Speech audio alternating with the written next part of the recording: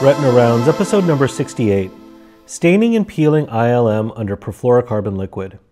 In today's video, guest surgeon Dr. Mayank Bansal shows us a helpful technique for staining ILM under PFCL. He then demonstrates peeling of ILM under PFCL in cases of macular hole and PVR-associated retinal detachments. Thank you, Dr. Bansal, for sharing these cases. So here's our first case. This is a patient who has a PVR-associated retinal detachment. You can see that the retina is in a near closed funnel configuration, and the vitreous appears somewhat stiff.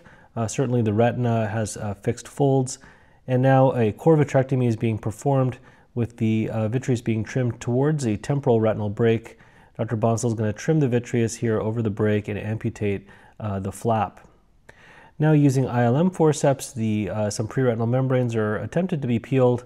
However, Dr. Bansal has opted to instill some perfluorocarbon liquid over this detached retina to stabilize it and make it a little bit easier to peel these preretinal membranes. Now, going back to the ILM forceps, very gently Dr. Bansal is engaging these preretinal membranes and then lifting them up away from the retinal surface and then peeling in a posterior to anterior fashion. Another area here in the temporal retina that's being peeled. So now Dr. Bansal is going to perform ILM peeling and a drop-on lens is placed. Tissue blue now is being instilled underneath the PFCL bubble directly over the macular surface. So dripping that tissue blue right at the interface between the PFCL bubble and the macular surface. And this staining happens near instantaneously, so no need to wait for 30 seconds to a minute, as would traditionally be done to stain ILM. The tissue blue can be dripped directly over the macular surface with PFCL in the eye, and the ILM peeling can take place. Now you can see an air fluid exchange being performed through that temporal retinal break, and you can see how nice and flat that retina looks under air. Here's another case of a PVR-associated retinal detachment. Dr. Bansal again is going to start with a core vitrectomy, and then once the vitrectomy has been performed, the core vitrectomy has been performed, ILM forceps are being used to strip these preretinal membranes, these pigmented preretinal membranes, from the retinal surface. Now he's engaging a more posterior membrane. This actually looks to be a mixture of PVR and posterior hyaloid, and that's being elevated up roughly to the level of the posterior vitreous base. Now perfluorocarbon liquid is used to stabilize the posterior pole, and again, tissue blue is going to be used to stain the ILM. Now, peeling ILM in cases of PVR detachments can decrease the risk of postoperative ERM formation, and you can see here, rather than taking down the PFCL to stain the ILM, the tissue blue is used directly underneath the PFCL bubble over the macular surface. Have a nice stain of ILM. And now, using a pinch and peel technique, the ILM is peeled underneath the PFCL bubble. That's going to be carried around circumferentially. The advantage here of not having to take down the PFCL bubble is that it does make the surgery more efficient. Certainly is a much quicker stain of the ILM. Here's a case of a retinal detachment associated with a macular hole.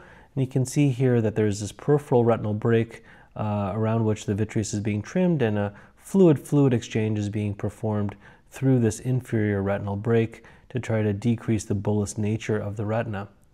And you can see here the macular hole, perfluorocarbon liquid is being instilled over the posterior pole to flatten the retina, and this makes ILM peeling much easier in detached retina, since detached retina lacks countertraction, and engaging and lifting the ILM can be more difficult. Using the PFCL can help to stabilize it, and again, using tissue blue to directly stain the ILM. You can notice that in some cases, if the soft tip cannula that's being used to instill the tissue blue is not close enough to the retinal surface, that tissue blue goes to the surface of the PFCL bubble or gets trapped at the edge of the PFCL bubble. So you do want to make sure that this is being administered right at the interface between the PFCL and the macular surface. And now Dr. Bansal is performing, again, a pinch and peel technique to engage the ILM, and is using an inverted ILM technique to try to close this macular hole. Once those leaflets of the ILM are placed over the hole, the ILM peeling is extended more peripherally.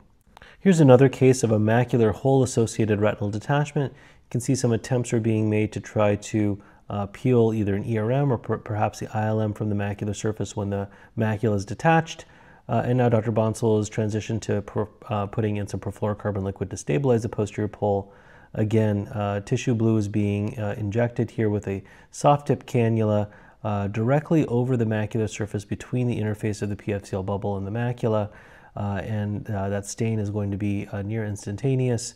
And using a pinch and peel technique, the ILM, peripheral ILM strip is being created, and an inverted ILM technique is going to be used again here to try to close this macular hole. You can see that the nice counter traction that the PFCL affords the surgeon here so that the underlying macula is not as mobile, making elevation of a tightly adherent ILM a little bit easier. So here are your take-home points. Peeling ILM when the retina is detached may be necessary in cases of macular hole-associated retinal detachments and in cases of PVR-associated retinal detachments where peeling of the ILM over the macula may decrease the risk of postoperative ERM formation. Peeling ILM when the macula is detached can be quite challenging due to the lack of underlying countertraction. And on the other hand, use of PFCL to stabilize detached macula can make ILM peeling easier. In the cases presented here, Dr. Bonsall shares an efficient technique of directly staining the ILM under PFCL by dripping tissue blue directly over the macula and under the PFCL bubble. Now, this has a number of advantages, including a very effective and near instantaneous staining of the ILM.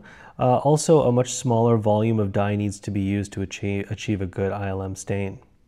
Again, we want to thank Dr. Bonsall for sharing these cases, and if you haven't already, make sure to check out Dr. Bonsall's website and YouTube channel to see more of his videos. Thanks so much.